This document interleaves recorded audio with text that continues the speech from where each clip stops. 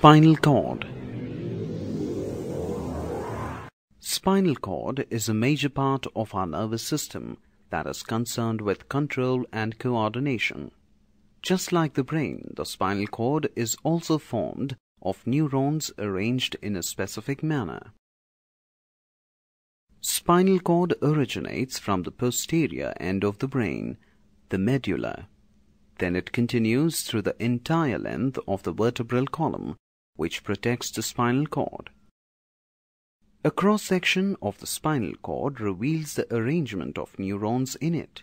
They are arranged in such a way that the cell bodies are towards the center, forming the gray matter, and the axons are towards the periphery, forming the white matter. Neurons emerge from the spinal cord through the dorsal and ventral roots. In the middle of the spinal cord, there is a canal that contains the cerebrospinal fluid.